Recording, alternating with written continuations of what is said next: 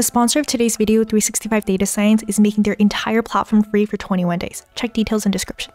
Hey friends, welcome back to another video. I have exactly the career that I want right now in this point of my life. I genuinely can say that. This is a combination of doing YouTube, Lonely Octopus, which is a self-learning platform currently in beta, as well as a B2B media agency. If someone were to ask me, Tina, is this the career that you've always wanted to have since you were a tiny Tina?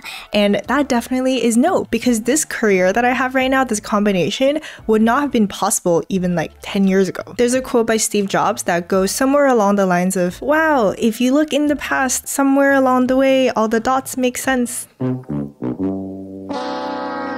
So in this video, I want to tell you guys about how I got to this career that I have right now. All the mistakes that I made along the way. This combination of both luck and a bias towards action. Also just getting completely and being forced to grow as a person. I told you I was going to be honest. Before I get started, I just want to put a plug for my newsletter called Boop's Keyboard. It's about learning, it's about productivity. It's also where I drop new things that you can sign up for, including Lonely Octopus. Okay, let us start. It all started in a stormy, wintry night in 1995 when Tina was born. I'm kidding. I was actually born on a very bright and sunny Wednesday. You know, there's some kids that just know what they want to do with their lives. I feel like especially teachers. Teachers just kind of know that they want to be teachers ever since they're really, really young. But for me, I literally had no idea what I wanted to do with my life. Like maybe I'll do science. Maybe I'll be an astronaut. Maybe I'll be like a writer, just like literally all over the place. So let's fast forward now to when I was trying to decide what to do for college. I actually applied to a lot of different places and I applied to different majors for different places. Like for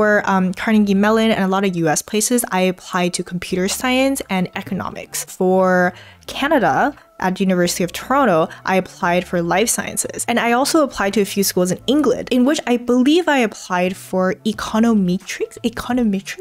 I think that's what it's called. But eventually I decided to go to the University of Toronto where I studied life sciences. And I figured I'm just going to be a doctor. I'm Asian, so you know, you can be a doctor, a lawyer, or an engineer. So I just went with doctor. How ridiculous is it that when you're 17 or 18 years old, you're expected to decide what you want to do? You've had so little exposure to life at this point, yet you're supposed to choose a major. Like, let's just all agree that that's absolutely ridiculous. But anyways, went in for life sciences, spent a couple years doing that, and then when we had to choose a specific major, I went from pharmacology. Why did I go for pharmacology? Because I was like, drugs are pretty cool.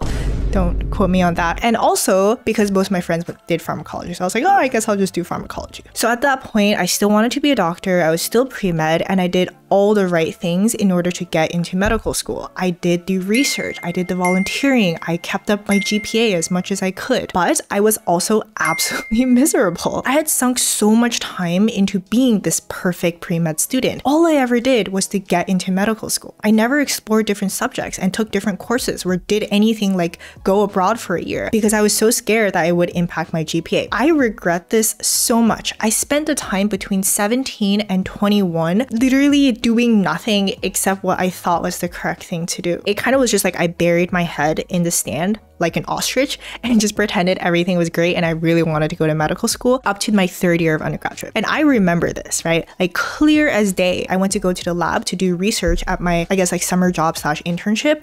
And then I went to go volunteer at the hospital. I was really exhausted afterwards, but then I dragged myself into the library and then started studying for the MCAT again, which is the test that you have to take in order to get into medical school. And I remember just like looking around me in the library, it was really quiet. Everybody was studying. And I just kind of like looked up and it kind of just hit me like, holy fuck, I really don't want to go to medical school. I really didn't want to be a doctor. I hated volunteering at hospitals. I just hate hospitals in general. I didn't care about the research I was doing and I just knew that I would make a terrible doctor. Firstly, because my personality, I have like a pretty, I don't know, you call it like hyperactive or just like, you know, whatever this is, this kind of personality. And do you really want your doctor to be like, oh no, like, you know, you might be dying. Who knows these days? Like, do you really want your doctor to be like that? No. And more importantly than that, I just didn't care. Like, you can't be a good doctor if you don't give a shit. So I pretty much fell into an existential crisis. I had this like ridiculous limiting belief that careers are like neat little boxes and you pick up that box over there and you exactly optimize for what that career requires, and you just walk down that path. So since I already chose the box of being a doctor and optimized exactly to become a doctor, I was so lost. What was I supposed to do? Like waste the past 3 years of hard work and just go choose another box? I completely also believe in the sunk cost fallacy. The fact that I put in so much effort and so much time, so I should just like try to suck it up and keep doing it. I was still really lost when the final year of my undergraduate was coming. It just so happened that I had a couple electives left that I had to do, and it just so happened that I ended up doing 2 computer science courses. These were introduction to Python courses. Now I would be lying if I told you that I just like realized that this was the best thing ever. Like it really wasn't. Like I was like, oh, this is okay, this is kind of fun. And I also knew that the people who did computer science ended up getting the best jobs. So I was like, all right, hopefully I can at least get a job if I knew how to code. I didn't know the terminology at the time, but what I was doing was building identity capital, which is the accumulation of different skills and resources that make you valuable in the marketplace. I was able to take that identity capital and then trade that in so I could get a position in a bioinformatics lab. Did I really deserve that position? Was I really qualified for that position? Absolutely not, but he still hired me anyway because of that identity capital. And once I was in there, it was definitely very difficult because you see, I was learning Python when I was taking those courses, but in the lab, people were using R. So I essentially had to learn R by myself. I was decent at that time, and I even considered doing a master's degree or a PhD in research, but ultimately I decided not to because I just really didn't like the vibes of academia. So I made a leap of faith and decided to do a master's in computer science at the University of Pennsylvania. I actually do think that this is one of my best traits, which is the fact that I have a very big bias towards action. It's also one of my worst traits in the sense that it puts me in very unfortunate situations, as I will talk about later. But in this case, it is a very good trait. At that time, if I had actually known the amount of pain and effort and self-doubt that would have come with that computer science degree, this very accelerated computer science degree, I probably would not have done it. This is one of the most insecure times that I felt in my life because I was just like not good at computer science. This is when I failed my first exam ever in my life. But I did eventually land 2 internship offers, one from Goldman Sachs and one from Amazon. So what I learned during that recruiting cycle, interviewing cycle, is a very crucial lesson. It's the fact that personality and context and just a little bit of trying can get you so far in life. I was woefully unprepared for those interviews. For Goldman Sachs, I failed 3 of the 4 final round interviews. Like, I'm not even kidding. I literally failed 3 of the 4. Like, one of the interviews, I think it was something like, oh, like, can you design a database like that interacts with some stack? Or I don't even remember what the question was. Like, I literally said, I'm sorry, I haven't learned this in school yet. Like, I don't understand what the question means. And another one of the interviews was about graphs, right? And at that time, I didn't learn about graphs yet. So I also just like directly just said to the guy, I'm just like, you know, I haven't learn about graphs yet. That's going to be next week's topic. So you may be wondering why in the world would they have picked me? Because I think I had personality. I think a lot of people, when they go into interviews, they try to come up with like very professional and just don't really show who they are as a person. So I think in that way, I was able to stand out. Another thing is that one of my strengths is talking. If you compare me to someone from sales, for example, I would be absolutely awful. However, in the context of software engineers, I am very, very good at talking. So I really tried to push that and just emphasize how good I am at communication. And finally, I just showed that I really cared. I said like, you know, I don't know about graphs right now, but I'm going to learn that next week. And I will make sure that I know all these things when I start my internship. That combination of traits, I think, I hypothesize is the reason why they finally accepted me in the end. But anyways, I ended up choosing Goldman Sachs and I did my internship as a software engineer. During that time, I get this impending doom again. This dreadful feeling, just like the feeling that I got when I realized I didn't want to be a doctor anymore. So this time around, I learned from my lesson from last time, you know, let's not bury our head in the sand and pretend to be an ostrich and wait 3 years and waste that time before realizing this. So I decided to not be a software engineer then and there. I ended up applying to data science positions, and actually the only place that would give me an interview was Facebook. But it is going to bother you because you're human, and I was human. I am human still.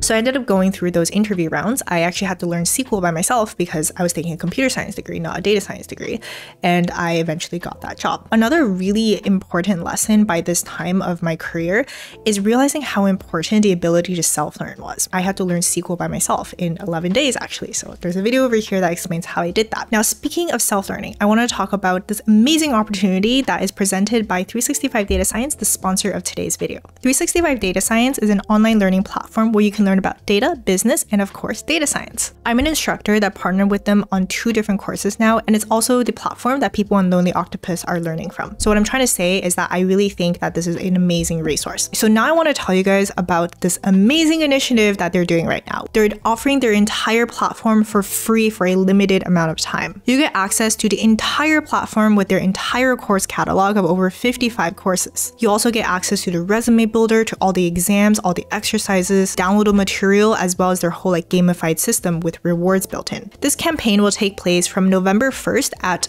3 p.m. GMT+1 until November 21st at 2:59 GMT+1. I'll link in the description how it is that you can access this campaign. Everyone can join and enjoy 100% off this entire platform for 20 days, and there's no credit card required. Like seriously, this is such a great opportunity, and I implore you to take advantage of this. All right, now back to the video. Okay, so now fast forward a couple of years in which I worked at Meta, and then I finally decided to quit my job at Meta to pursue this career that I have right now. I pushed myself to a point when I was trying to work 2 full-time jobs, could not manage that, and just completely derailed myself and then finally quit my job. So was that ultimately a good thing? Yes. Was that the best way of doing it? Definitely not. But yes, that is pretty much where I am right now, career-wise. I was doing YouTube. I started that company with my friends in order to do this B2B media company, and then also with Lonely Octopus now. And this is the perfect career that I could possibly ask for at this time in my life. And I'm so incredibly grateful that I have it. Now, I also want to give you guys a couple pieces of advice that I did not do correctly and I regret today. So the first one is experimentation. I could have saved myself a lot of trouble if I just started experimenting in college and not be terrified about my GPA. And if I explored different things, maybe I didn't even have to do a master's in computer science. Maybe I would have figured out that computer science was the way to go, and I could have got into the industry and not have to waste money on a master's degree. So if you're in college right now, or just in general, you feel like you're not satisfied with where you are in your career, don't be so afraid to experiment. Other piece of advice is kind of related to that, which is the sunk cost fallacy.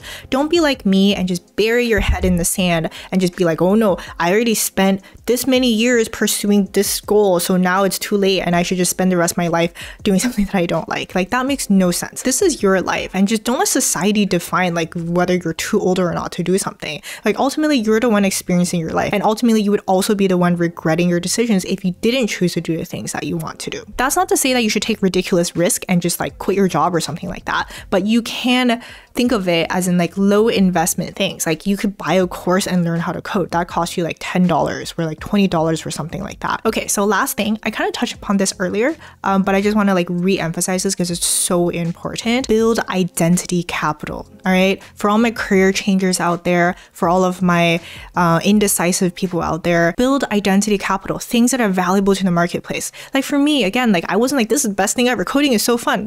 I just want to do this forever. It wasn't like that. It was because I knew that it's valuable to the marketplace. The society around you does not operate on your terms. You don't get to choose what are the important things. But once you build the identity capital, once you have the skills that society likes, then you're able to have a lot more leverage. You can end up doing something I will be a data scientist, I will do this, but I will leverage those skills and start making videos on YouTube about data science. You realize there's a lot more options that are available to you if you just do valuable things, and then you can pivot. All right, so thank you so much for watching this video. I hope just kind of learning about my journey towards where I am right now is helpful to you guys, and some of this advice will help you as well. Well, I will see you guys in the next video or live stream.